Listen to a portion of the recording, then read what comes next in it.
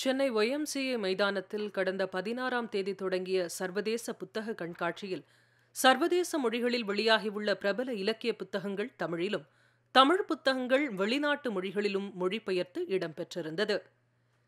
இந்த கண்காட்சியை பள்ளிக்கல்வித்துறை அமைச்சர் அன்பில் மகேஷ் பொய்யாமொழி தொடங்கி வைத்தார். இந்த புத்தக கண்காட்சிக்காக தமிழ்நாடு சார்பாக 6 கோடி ரூபாய் நிதி ஒதுக்கீடு செய்யப்பட்டிருந்தது. 3 நாட்களாக நடைபெறும் இந்த சர்வதேச புத்தக கண்காட்சியில் 300க்கும் அதிகமான வெளிநாட்டு பதிப்பகத்தினர் பங்கேற்றுள்ளனர். ஜார்ஜியா நாட்டு பதிப்பகத்தார் சென்னை சர்வதேச புத்தக கண்காட்சியில் தன்னுடைய புத்தகம் முதன்முறையாக இடம்பெற்றிருக்கும் அனுபவத்தை மகிழ்ச்சியுடன் பகிர்ந்து கொண்டார். It is my first time in India and in Chennai as well. I'm very happy to be the part of the Chennai International Book Festival, Book Fair, which is a very new and very exciting experience for me. Here I am representing Georgia and Georgian Publishing House Intellective Publishing as well as International Publishers Association. I am the Vice President, so I have a very specific interest, of course, in Indian book market, Indian literature.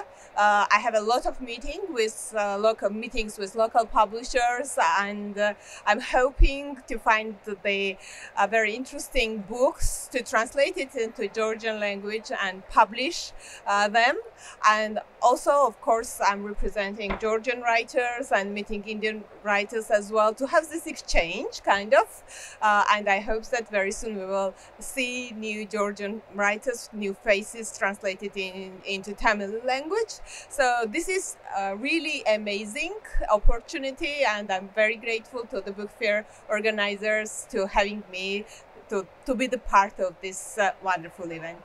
இதில் Argentina நாட்டைச் சேர்ந்த இளம் பெண் ஒருவர் எழுத்தாளரும் பதிப்பகத்தாருமான தனது தந்தையின் புத்தகம் இந்த சர்வதேச கண்காட்சியில் இடம்பெற்றிருப்பது பெருமிதம் அளிப்பதாக கூறினார்.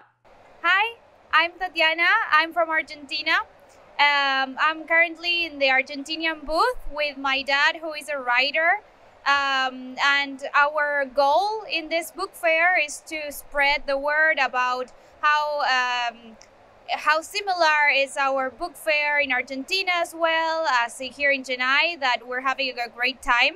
I think it's a great opportunity to get to know different publishers, writers, and of course everyone is more than welcome to come and join us as well in Argentina, because we have a lot of books from around the world, as we can see here.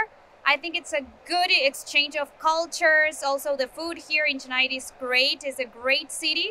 So I really recommend it. If you don't know Chennai, you should come here and visit. And I've been told that this was the first international Chennai book fair. So I think that everything is going pretty well. I am really enjoying it. இந்த சர்வதேச புத்தக கண்காட்சி மூலம் ஒவ்வொரு நாட்டின் பிரபலமான புத்தகங்கள் அறிமுகமாவதுடன் அவர்களின் கலாச்சார மரபுகளையும் நாம் தெரிந்து கொள்ளலாம் என பப்பாசி தலைவர் பைரவன் தெரிவித்தார். பைரவன், தலைவர், தென்னிந்திய புத்தக விற்பனையாளர் மற்றும் பதிப்பாளர் சங்கம். எங்களது பப்பாசி நிறுவனம் கடந்த 45 ஆண்டுகளாக சென்னையில் ஒவ்வொரு ஜனவரி மாதமும் புத்தக திருவிழாவை நடத்தி வருகிறது. இந்த ஆண்டு 46வது சென்னை புத்தக திருவிழா கடந்த ஜனவரி 6ஆம் தேதி அன்று தமிழக முதல்வர் மாண்புமிகு மு.க. ஸ்டாலின் அவர்களால் திறந்து வைக்கப்பட்டது. அந்த நிகழ்ச்சியில் பள்ளிக்கல்வித்துறை அமைச்சர் அன்பில் மகேஷ் பொய்யாமொழி அவர்களும் கலந்து கொண்டார்கள்.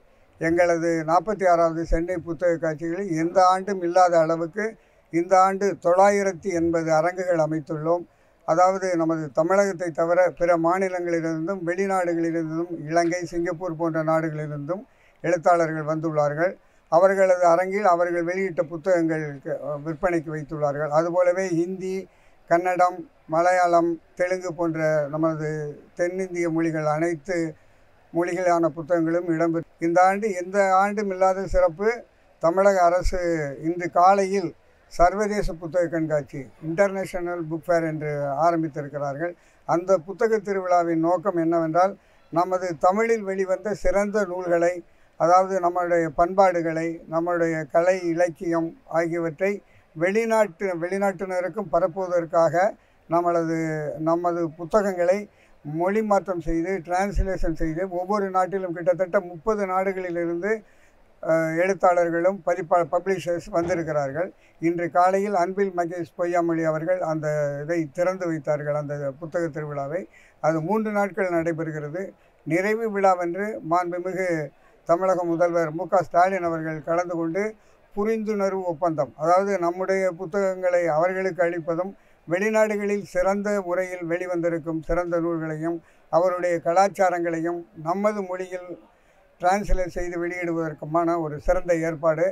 அதை நீங்கள் உள்ளே போய் பார்த்தீங்கன்னா நாம் சென்னையில் இருக்கிறோமா அல்லது வெளிநாட்டில் இருக்கிறோமா என்ற அளவுக்கு அந்த புத்தக திருவிழா ஏற்பாடு செய்திருக்கிறார்கள். அதை நமது தமிழக மக்கள், இங்கு வரும் வாசகர்கள் கிட்டத்தட்ட தினசரி 20,000 25,000 பேர் இந்த புத்தக திருவிழாவை பார்க்கிறார்கள்.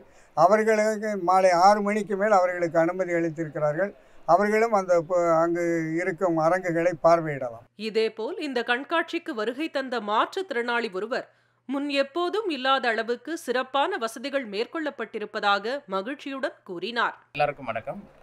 இன்னைக்கு நான் இந்த புத்தக திருவிழாக்காக வரணும்னு சொல்லி ரொம்ப ஆசையோடு வந்தோம். வரும்போது ஒரு சின்ன ஒரு இதோடு தான் வந்தோம். வீல் சேரில் வரோம், எப்படி இந்த புத்தகத்தில் இருக்கிற புத்தக கண்காட்சியில் எல்லாம் வசதிகள் இருக்குமா அப்படின்னு. ஆனால் வரும்போது பார்த்தா அனைத்து வசதிகளும் ரொம்ப சிறப்பாக இருந்தது. நான் காரில் தான் வந்தேன். நான் ஹேண்ட் டிரைவ் கார். அது காரை பார்க் பண்ணி பக்கத்துலேயே எனக்கு ஹெல்ப் பண்ணாங்க. என்ட்ரன்ஸ்லேயே உள்ளே வந்தால் அவ்வளோ பிரம்மாண்டமான ஒரு அரங்குகள். நான் இவ்வளோ பெருசாக இருக்குன்னு எதிர்பார்க்கல. உள்ளே வந்ததுக்கப்புறம் இப்போ எங்கே ஆரம்பிக்கிறது எங்கே முடிக்கிறதுனே தெரியாத அளவுக்கு மிகப்பெரிய அரங்குகள். ஆனால் அதற்கான வழிகாட்டிகள் நிறைய இருக்குது. உள்ளே நுழையும் போதே கொடுக்குறாங்க.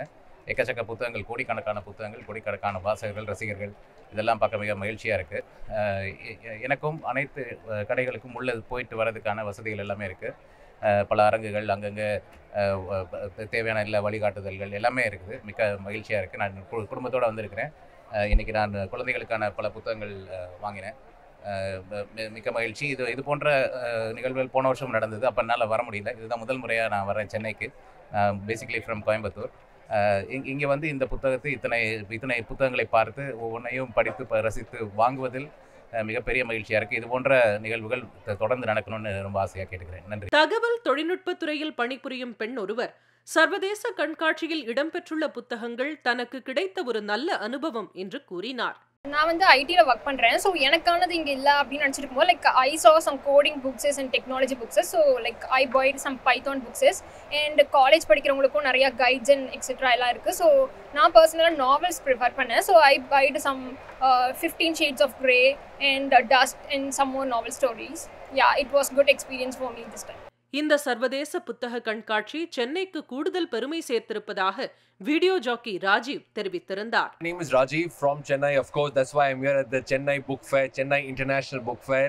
And நிறைய வாட்டி நான் ஒரு விஷயம் கேள்விப்பட்டிருக்கேன் that if you read a book from start to end, you will always learn something.